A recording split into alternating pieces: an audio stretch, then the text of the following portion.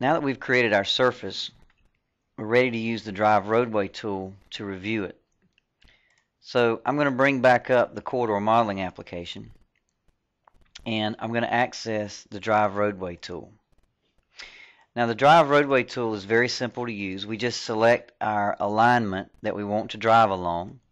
I'll set a horizontal offset and a vertical offset. So let's set this to about 10 feet. The speed you want to drive, the frames per second, beginning and ending station, and of course the target distance, which is basically if your eyes were the camera, that's the point ahead of you where you're looking. So I'm going to look 45 feet ahead of me. And then we'll just click Run.